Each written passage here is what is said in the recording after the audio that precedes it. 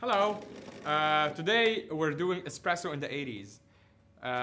When I first saw the title, John and Paul worked on it, and I actually thought I was born in the 80s, so I thought it's something about the history of espresso, and I got kind of excited, and then you just like went, no, that is not what's happening. So tell me what is espresso in the 80s? So I can see where the confusion has come from, and what we're referring to is just the temperature in centigrade, how we're extracting the coffee. And you know, it's rather unusual to hear 80s as a sort of temperature target to aim at. So this is just a short sort of introduction on why we would use it and when it would be useful, and what tastes you may or may not experience with the two sort of different temperatures. And how did you come up with that? It was essentially me exploring on the D1 how to get a good black shot, and we get fine print in as our usual sort of daily driver here, and this one or two batches came out a little bit darker than we normally expect, so it was tasting rather overdeveloped, and you know, it wasn't nasty, but wasn't sort of the flavors I'm generally used to. So having the flexibility of the D1, I really looked into what can I change to get the best out of this bean. And in fact, I pulled one at a higher temperature here just before we came live. So feel free to taste this while I'm just discussing. And this is the sort of flavor I was generally tasting at. So this is a relatively similar roast to what I was testing with. And one of the flavor notes, without getting into flavor too much, is it's a bit on the earthy and spicy side. So and those flavors generally to really linger on in the aftertaste. It's not that they're unpleasant flavors, it's just flavors that I wish wasn't there to make a more balanced cup. And in this shot, you will find with the high temperatures and these sort of beans, it will be a bit more edgier, rougher, and you know, not as smooth as a shot that you may have had somewhere else. And while it is still very drinkable, I would say that this would be quite in line with a lot of the roast levels that we do see out in the world. And I just thought that, you know, what better to explore and also share what we've also done here at Decent. So some of the staff have used this profile as well and had good success with it. So it seems to be pretty successful. Well, what temperature is this brewed on? So this one right here is at 90 degrees. And with a temperature decline of 10 degrees decline, but it won't actually get there all the way. So I've just changed this profile, so the graph is gone, but it should have been uploaded to Visualizer, so you can have a look at the temperature decline on that profile I've just pulled here.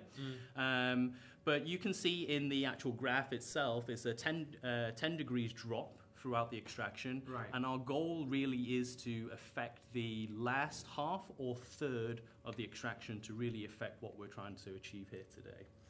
Okay, well, I hate to use this, but this shot is decent. It's just okay. Yeah. And I'm not making a decent joke. It's just like, this is very acceptable. Yep. It's fine. I'm not bothered by it, but it's also not special. Yes, yeah. It's fine. Like, I go to a coffee shop, I drink this, and I'll be like, all right. Yeah. You know? I would say do you think that's fair? I think it's pretty fair because that's what you're tasting, and you know, I cannot deny what anyone else is tasting. From my perspective, I would say there is a lot of flavor in there, but it's just very crowded, and it's very hard to differentiate the flavors. It's not clear. It's not. Yeah, that's it. It's not as what some people would say has clarity in the shot. Exactly. The flavor in there is very complex. And it's just that maybe you won't be able to taste those complexities in the espresso itself. But it lingers on as well. Yes. Which usually should not be the case, right? For I guess like light roast. For lighter roast, yeah, that would be less of the case. But because this roast is a little bit darker than what we're normally used to, we would expect the aftertaste to come out a little bit more as compared to a lighter roast. So I've, while we've been discussing, I've just been reducing the temperature on this profile on the screen. And if I put it up and we get the main screen on, you can kind of see I've now changed the starting temperature to 82. And the preceding decline in temperature will also follow the same 10 degrees decline.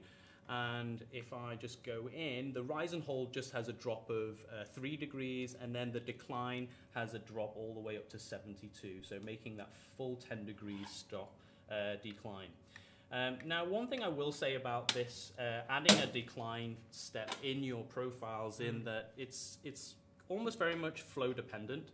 And what I mean by that is that the rate of the temperature decline will be directly affected by the flow rate that you have. So you'll notice at the start of extractions where flow rate is at its slowest and bottoms out, it will be very slow to react to the temperature. But as the extraction goes on, you will also notice that the temperature decline will also accelerate as well. But because we are using darker type roasts, I will say that don't expect the full 10 degrees and don't sort of be wanting to achieve that target either. I would say you probably want to look out for around 2 to 4 degrees decline in your temperature for it to have really any effect on the taste. So hopefully we have the dial on the grind setting should have stuck. So I've not changed any of the recipes. So it's still all the metrics gram. are exactly the same except for the temperature. Is that correct? Right. That's correct. Yeah. Okay. So just looking at this now, my flow rate has changed, and I think maybe I dosed a little bit less, or my dose has not come out right. So I'm just going to pull another shot. Sure. But I'll let you taste it first and let you see how you feel. And I'll put it in here. Yeah. Okay. So what you should immediately taste is a slight lower in acidity. And I would say this would be the first thing a lot of people experience with a lower temperature shot. That's a really good shot. Yeah. I know you said something happened with the flow rate, but it's significant. Maybe because I'm comparing it to the first shot, but this is significantly better. Yeah. So just walk me through what I am experiencing now, because I am actually not sure. Yeah. from what I taste is always like good, not good. This is a really good shot. Right. So what I suspect is the as I was mentioning, was the acid. And the main thing you will notice between the higher temperature shots and the lower temperature shots is the difference in acidity. And for a reason unknown to me right now, I'm not sure whether the temperature is affecting the types of acids that we're drawing out, or we are literally just reducing our extraction. For whatever the reason may be, the ultimate goal of using this technique was to create a better overall balanced shot. I believe through my own tasting that the lower temperature shots are slightly less complex, and that may be due to the less TDS in the extractions. But what I find very intriguing, very interesting with these types of shots is the smoothness and the texture, for one. Yeah, so it's very slippery on the palate, and the edginess that on the higher degree shot is almost gone, and that would be referred to as the bitterness or astringency. So we're really cutting out those unwanted flavors. So rather than introducing this as, use low temperature shots because that will make you the best espresso, it's not quite like that, but it's more of the lines of you will more consistently produce better balanced shots. And this will be especially the case if you had, let's say, not as expensive beans, or as we just discussed, slightly darker roasted beans that may have been roasted darker because of the quality wasn't as high. So all these things add up to what you can pull out of it and how we should treat that bean towards extraction. So for me, purposely designing a shot to under extract to a certain extent is quite a new concept, but with the explanations of why we're trying to do that, it should kind of make sense, and hopefully will be an additional tool for you guys to use when you're really wanting to pull a shot for a milk drink, but not necessarily cut the ratio short, so your concentration of your final milk beverage will be a little bit short of what you're used to. So are you able to do this with a dual boiler machine, like to create that, like to do a lower temperature and rely on the temperature gadget that you're seeing, as opposed to the decent, obviously? I think the answer to that would be you probably could, but I think there would be a lot of tinkering involved, and you would at least have to have a SCASE device in order to really accurately test what is the water temperature coming out of your boiler. And even if with the offset of the boiler to the group head, so offset meaning you set the boiler to a certain temperature, let's say 92, but it comes out at 89, maybe 86. Can you explain to me what an offset is? Like what? So it's the difference in temperature from the boiler temperature you set at to what the water comes out of the group head. So when I press the water flushing out here, what is the temperature of this water coming out? But here there's a thermometer. Yes, or, like that's a correct, gadget inside the group head, correct? Yeah, so in the D1 we have the luxury of multiple temperature sensors leading up to the group head, and even 1 millimeters away from the puck, so we can in real time accurately get what the coffee is brewing at. But in a dual boiler system, we don't have the luxury of all the sensors involved, so we have to manually, through trial and error, literally fine-tune what is coming out of the boiler. Right.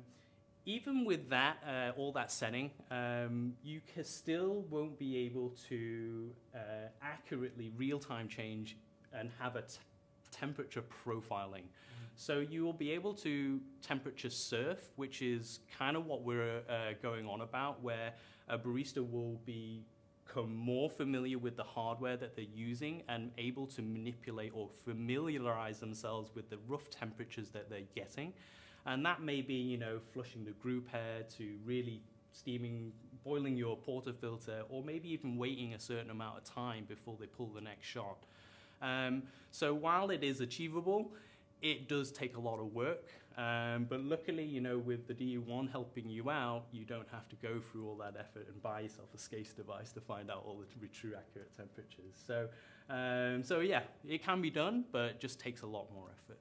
It seems to me, just starting to learn about the coffee world in depth, that there is a lot of emphasis on temperature in general. Like, I didn't know before in going on this journey that the temperature of the portafilter is important. And even people heating up their cups, I didn't know about that as well. Yeah. Why is it such a sensitive thing in terms of stuff other than the actual coffee you're brewing? Yeah, and I guess this would come down to basic physics to an extent. So with added heat in the water, we have more kinetic energy. And with that extra kinetic energy, we're able to draw out more of the flavors on there. I guess it's kind of similar to when you brew normal tea in a teacup, you know. You will notice that the variance of your boiled kettle will affect the final brew quite significantly. And the effect is the same in coffee. So if you have a cold cup and then brewing in a cold cup, that will be significantly different to if you had a hot cup and brewing it in a hot cup. And those concepts are transferred from one to the other. And in a commercial environment, that is really important because obviously you're selling a consumable product, and for you to be able to get repeat business, it has to be a consistent product. Otherwise, generally or not, you won't see that customer again. So that's why a lot of baristas put a lot of focus on these little variables, because they know it makes a big difference. Yeah, I mean, this one I was very happy with it. Yeah. I'm actually surprised that this because the temperature in the beginning could make you a little skeptical, like this is just old coffee that the barista left on the counter for a few minutes. Yeah. But honestly, I would prefer something like this because the regular espresso that I have, a lot of times it's too hot that I actually can't taste anything. Ah, okay. Yes. Right? It's not burning, but it's hot that like it just covers the flavor, if that makes sense to you. Yeah, yeah. As opposed to this one, I actually can taste everything. Yes. And because the profile itself like showed most of the flavors, I was able to enjoy everything. Yeah. So does that, again, I am skeptical about my own knowledge because I know it's pretty shallow. What you're on about is, I think we're touching upon two things. One being, how does the temperature of the actual coffee or brew itself affect the way you taste? And we're also talking about the actual brew that we're brewing the coffee out of the espresso machine. This is the older shot, and as coffee cools down, you actually taste more of the flavors. So I would suspect this one will taste a lot more harsher as compared to when you first tasted it, as compared to the newer shot that we pulled just now. And that would sort of come in line with what you just said. Like, because it's a slightly cooler shot, you're able to taste it quicker. Yeah. But because it is cooler as well, you're able to taste more flavors. Right, so okay. it's kind of like a multi-pronged thing that you're going for. But yeah, it's very, very interesting, especially from a barista point of view, using the lower temperatures. It is a little bit of a antagonistic point. You know, some baristas may feel that in order to extract proper espresso, you have to be within a certain range. Are you well below that range now? I'm really below it. You know, even some of our recipes at 88 degrees, for example, is considered quite low for people who are used to light roast or medium roast. And one of the reasons for that is that we're just more accurate within the group head, and we're able to lean on technology to manipulate the correct brew temperature that we're aiming at. And you know, having that flexibility in there is just amazing. But again, it's that breaking that concept of we must be in there. I'm less rigid than that. I'm more taste focused. So it doesn't matter to me what the data is, as long as what's in the cup is what I'm aiming for. And for this case, it's a balanced cup, not necessarily a better cup, but more of a balanced cup. I'm happy. So try to focus more on the taste rather than what is, you know, the standard. And you may just be surprised, or you may even just find out that you just didn't like that style of espresso, which is cool, you know. And so basically, I try to do this. If I have beans, light roast bean or medium roast beans that came out darker than they should be, or that they're not very high quality beans, is that correct? Yeah, that's right. And it's sometimes buying a bag of coffee is like a box of chocolates. You really don't know what you're going to get. Right. Sorry for the cheesy line, but it's very, very true. And having techniques that you can use and still not waste that coffee and enjoy it is a much better thing than just, you know, letting it go to waste. So that's one of the reasons why we wanted to share it, because I feel that it's a very common problem. And, you know, I'm sure I'm not just the only one having a head scratching moment going, how can I get the most out of this bean? Yeah. So, yeah. Great. Do we have any YouTube questions? They're not checking yet, so we can just... if there's something I missed about the detail... Actually, let me ask you this while they're getting to live chat. What was your purpose coming in, like trying to change these, aside from just experimenting? Did you have a goal in mind? Yes. Or was it more towards like just experimenting and not wasting beans?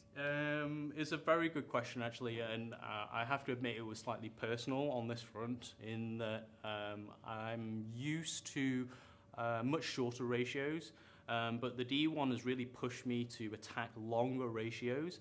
And unfortunately, the situation in Hong Kong is that a lot of places do roast quite dark. So my access to, you know, good quality beans that are consistent is unfortunately a little bit limited. So I was working with what I had, and I just wanted to really attack longer ratios. So I was using, and fine print is an example where it was designed not to really be extracted such a long ratio. So using beans that were designed to be a 1:1 or 1:1.5, but extracting them at 1:2 or maybe 1:2.5, if you said that to a person with experience, they would probably think you're over extracting, and you know, you're probably pulling a lot of unwanted flavors. In that process, obviously I did find that, so I messed around with pressure, but ultimately I found more success with temperature decline. And the inspiration was actually from the profiles themselves. So people were messing around with temperature profiling. I saw it on a profile and just thought, I'll give it a go, and immediately saw a significant improvement. And so I dived straight in and just really fine-tuned one profile to match fine print's beans. And this is where we are today. So I'm really happy that I've stumbled upon something. There were some interesting data points in that if I went above 82, I didn't get such great success, and it was more dependent on your recipe. So I really think that 82 with a decline, 10 degrees decline down, makes a significant difference. That, you know, if you have again, defect bean or a lower quality light roast, or it was just darker than you want it to be, give this a go. And hopefully you will find some decent cups in there that you just wouldn't have found otherwise. Nice. So, live chat? No? Okay, then we're good. Yep. Paul, thank you so much for sharing this with us. no problem at all. Can people, so I'm going to upload it on Visualizer, yeah? Yeah, that's right. So these shots have already been uploaded on Visualizer, and so if you're not aware of Visualizer, it's a extra add-on that you can use on our Decent app. Just sign up. It's a quick and easy process, and then once you're on there, you can look up anybody on there. I think you just look up John Decent, and you'll be able to find these shots. And then within that page, you can download the profile, check out all the data, or even share that link to someone else who may have been interested.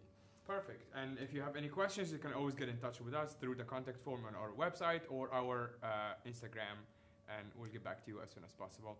Paul, thank you so much. Thank you, guys. See you at the next one. Thanks, Mohammed. See ya.